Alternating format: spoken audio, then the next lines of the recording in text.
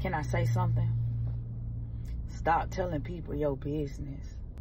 Stop thinking that everybody is happy for your come up.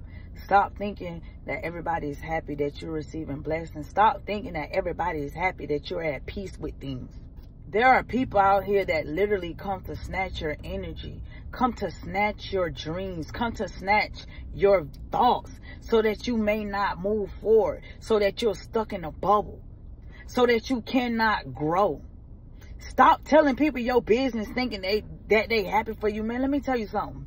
People want to hear your business so they can go spread rumors and tell your business and tell people things about your plans so they can speak negativity about you. Let me tell you something about negative things in the atmosphere. Baby, it's real. If somebody's not putting positive things in the atmosphere about you, is not praying on your behalf so that you can succeed in this life no matter what it is that you're doing, stop telling them people your business. I don't care if it's family or friends. Stop telling people your business until you get where you're going. And when you get where you're going, still monitor what you tell people, because baby, people are not happy.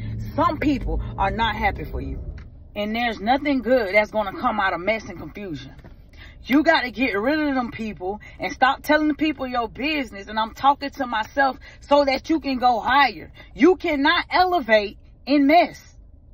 And especially when you condoning it. If you know that Sarah is telling your business and she's telling it the wrong way, baby, cut Sarah off and stop telling her your business.